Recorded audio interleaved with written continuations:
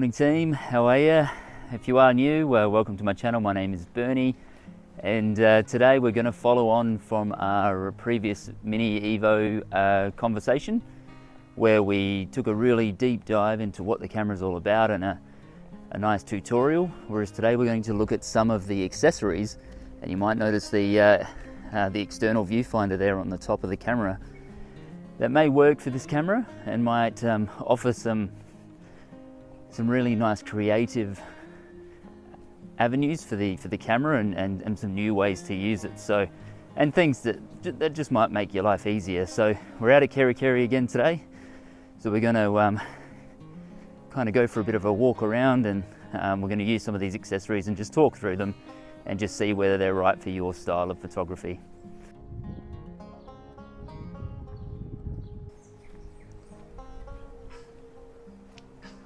Alrighty then, let's get straight into it. So our first accessory today, and something that I think is just absolutely crucial, is some way to protect your camera. I didn't have a lens cap with mine, so I think it's really critical to protect the lens and also the camera. So first I've got, and these are the things I've already have. I didn't actually go out and buy these things. These are things that I already had in my kit that I could repurpose to protect the camera. So the first one is this nice little kind of Fujifilm cloth cover. So these come with Fujifilm XF and GF lenses. So this just kind of wraps in quite nicely, but you could make one of these, or you could pick one up, or even just use a little bit of cloth as a wrap. So it fits it perfectly, and it just means that it protects the camera from getting any rubs and scratches. To be honest though, that one's not overly crucial for me, unless you can't find the next accessory, because I actually don't mind the camera getting worn and scratched on the outer body, and it just adds to the character of the camera. This part of it though is probably the most crucial, and that's the lens cap. So something that didn't come with the camera, but I feel that is very, very important, because the last thing you want is a scratch over the optical element. Well, it's not an optical element, it's a plastic lens, but it will potentially affect the image quality, and it's the one thing that you want to protect on your camera. So I've looked high and low for a lens cap that would fit. You might be able to find a standard clip-on lens cap, but what I've found is this old X10 camera lens cap. So it is a Fujifilm lens cap. It might be harder to find, but I just happen to have a spare one at home.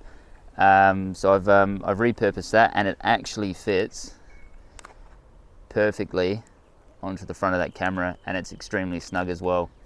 So that's what I've done, but like I said, you could just use the cover. You might find that that's enough for you, and when you've got it over your shoulder, you're not going to have the lens cap on it anyway.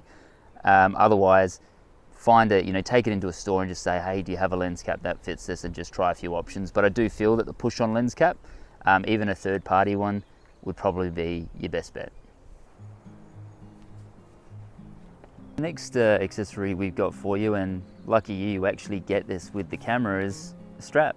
It's something that I just find absolutely crucial. Now, you can use the neck strap that comes with it, or you could, and the only thing I'd probably change this out for is maybe a wrist strap for shorter trips, if you just want to kind of use it at a party or at a social event, or you just kind of want to go for a bit of a walk and just a kind of a grab and go type situation. I think that might actually work better than having it around your neck, because then you've just got it in your hand all the time, and it's just kind of ready to go and a little bit more accessible. So yeah, so that's kind of what I think about that. But as you can see, these strap lugs are quite tight. So I tried to put my Peak Design removable strap lugs on there, but it didn't quite fit. So look, I would just recommend using the one that came in the box. It's it's a light camera, so it's quite comfy around your neck anyway. So yeah, stick with that. It's a problem solved. You get one with the camera. Awesome work, Fujifilm. Alrighty, we're whizzing through these today. We're already up to accessory number 3. So this one's a bit of a weird one, because I wouldn't recommend this product exactly, but I like the idea. So given that Fujifilm have decided to put a cold shoe mount on the top of their camera, you can mount accessories like this. So this here is a LED panel. So it's a nice constant light that you can put on the top of your camera, and if I turn it on the side here, you'll see what I mean. So it gives you a nice little hit of light, and this one's, like I said, way over engineered for what we'd need to use it for, because for this one here you can actually change the saturation, so you can actually turn it into a kind of a blue color. I don't know if you can see that there, but you can also change the intensity, so you can turn it all the way down, or you can make it extremely bright as well for tougher conditions. So I like that part about it, turning it up and down, but the size of it is just way too big, I think, for this camera. It's just too bulky. You can get some really nice small ones that are about a quarter of the size that would work extremely well. And you would use this in situations like I find myself in. It's extremely dark underneath the overgrowth here, and obviously if you're taking kind of selfies with friends or groups, this actually probably does a little bit of a better job lighting up the scene rather than having kind of flash kind of popped out and hitting you as well. And given the flash isn't overly strong and it will only go to maybe a couple of meters, this is an extremely powerful light, as you can see, so you might be able to get a better result at further distances of, say, 3 to 5 meters, if you just need to really open up the lighting in the scene.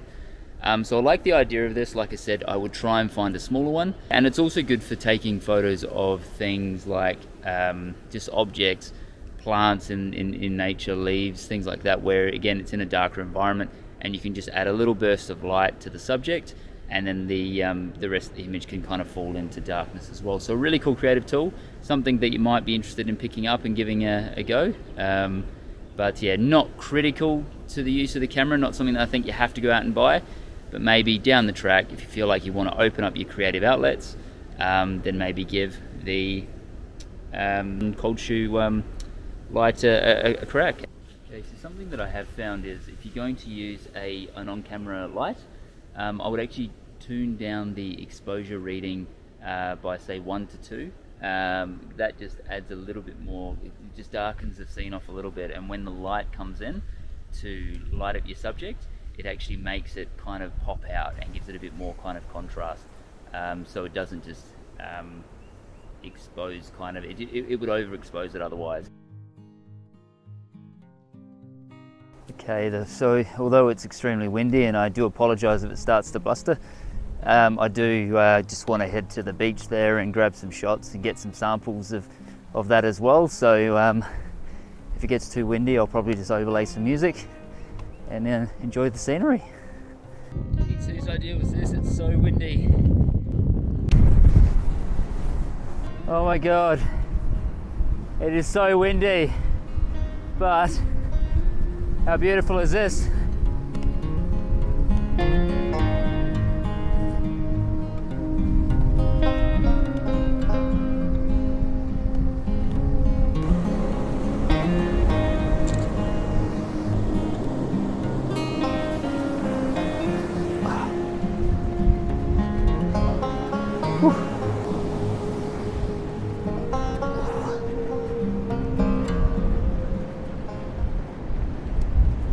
Alrighty, well that was a terrible idea. The beach was just far too windy. Lucky I had my cover to put on the Mini EVO, because there was sand everywhere. I got sand in my mouth and my eyes.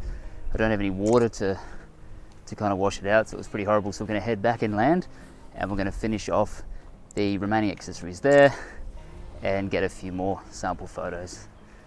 So accessory number 4, and this may not come as much of a surprise because I did use it in my previous video on the Mini EVO, and that accessory is a tripod. So a lot of you asked what tripod I'm using. So this is the Manfrotto Elements, but this may be big, too big for some of you. You might not want something of this size. I just use it because it's generally what I've got on me while I'm taking my other digital camera photos. So as we discussed in the previous video, this allows you to use the remote camera feature, because you can set it up on the tripod, then you can actually move back away from it and then get your phone out and then actually take a photo of yourself and see it on the screen. And if you want to know how that's done, check out the link in my description to the previous video, and I'll go through it from start to finish in that video. And all you would need to make use of that tripod is one of these little tripod mounts. So all you do then is just pop it into the top of the tripod there, and then turn this wheel here to lock it in. I think I'm actually loosening it up. There we go, locking it in, and then you're kind of set to go. So it's extremely easy, and you can buy a different tripod mount obviously for this and one for your digital camera, so then you can just swap the cameras out as you feel like. Super easy. So that's a huge one for me. But look, if that tripod is too big, let me grab something else that might help you out. If you do find these videos helpful and they give you a bit of an insight into a product you might want to buy or might fix an issue that you've got, I would appreciate it if you did like and subscribe, because that's the best way to support my channel. And don't forget to hit the notification bell. Alrighty, so the other option you've got when it comes to tripods is this little guy, and look, nothing special about it. It is just a generic miniature tripod. So I'll just spin the camera around here. So just a generic miniature tripod there with a little kind of ball head, which means that you can actually rotate it around. So again, this is great for if you want to use that remote camera feature on the app.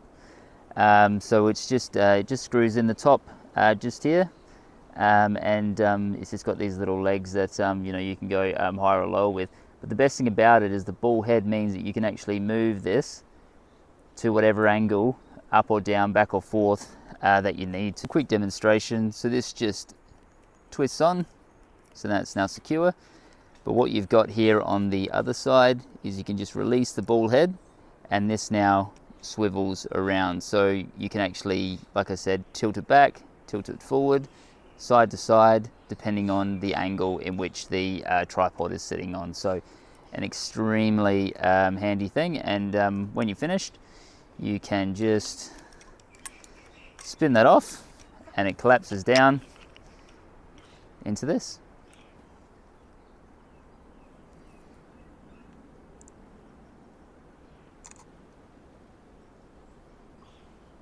I think I haven't noticed.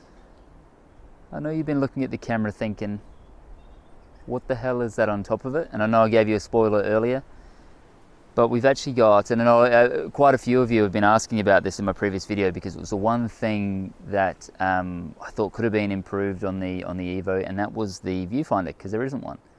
But what I've done is I've found a external viewfinder to go on top. So that just slots straight into that cold shoe on the top. So really easy, and you're done. So yeah, and so obviously the lens is a 28mm lens. So I've found an external finder that is a 28mm finder, and you might be able to see that on the top there, 28mm. So really easy to find. It's it was an extremely cheap viewfinder, so it was only, I think it was $20 New Zealand, but you can get them for like geez, I don't know, I think $15, $10 New Zealand if you wanted to wait a little bit longer and get it overseas. Look, I'd always recommend you support your local shops, buy it locally, and you'll get it quicker anyway. You know, and it's not like we're talking about a lot of money. This is a cheaper one, so it is just plastic with a little plastic inner. But what it does do is it just gives you an idea in terms of framing, and you can obviously have that immersive experience with your camera instead of you know, just looking at the screen, which is really good for some things, but sometimes you just want to bring it up to your eye and get the shot, which is, you know, what I'm really in for. So would I recommend this?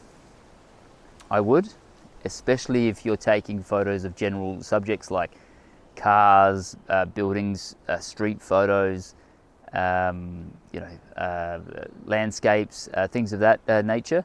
But if you really wanted to focus in on, you know, smaller items like, you know, a leaf or something, then I would actually recommend you pull the camera away from your face and make sure that that focus point is exactly where you want it to be on your subject. So depending on how precise you want to be with your autofocus, it's going to determine whether you use the LCD screen or the viewfinder.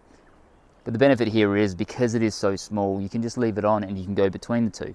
So if you're just taking a general landscape photograph, you can get right in there, use the viewfinder, you know, Bob's your uncle. However, if you wanted to, like I said, take a photo of these leaves, then pull it away from your face, get that focus point, and nail the shot. So another thing to note, if you were wondering, is the viewfinder does work in both landscape, so like this, and obviously portrait as well. You just twist the camera like this. So either orientation do work, you know, just as well. So I thought I'd just mention that just in case you're kind of thinking, but hold on, I only shoot portraits, and you've got it in landscape mode. The reason I've got it in landscape mode is I do like shooting in that orientation. So yeah, so it works in both. So whichever way you go, you know, we've got you covered. So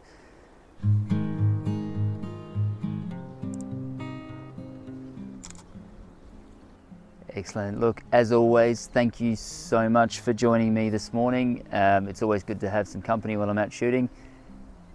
If you enjoyed this video, please do like and subscribe. I really do appreciate your support. And please comment in the comment section and let me know which one of these accessories or more accessories do you think you would actually find useful, and which ones do you think just aren't for you, and why. Look, that's all for today, but appreciate you stopping by. And like I said, I'll be out next week with the Mini Leplay versus the Mini EVO video, as I know a lot of you are trying to decide between. So hopefully I can help you out. So stay tuned. Okay, see you later.